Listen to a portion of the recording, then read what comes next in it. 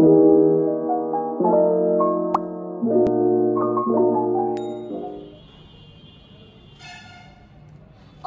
hi there friends. Welcome to my channel. Today I will be reciting the poem Books by Eleanor Farjeon.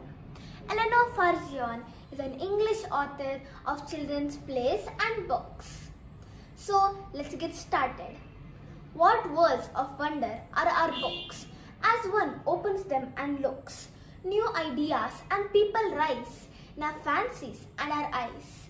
The room we sit in melts away and we find ourselves at play with someone who, before the end, may become our chosen friend.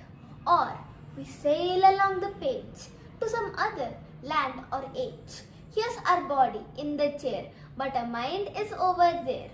Each book is a magic box, which with a touch a child unlocks. In between their outside covers, books hold all things for their lovers. Thank you.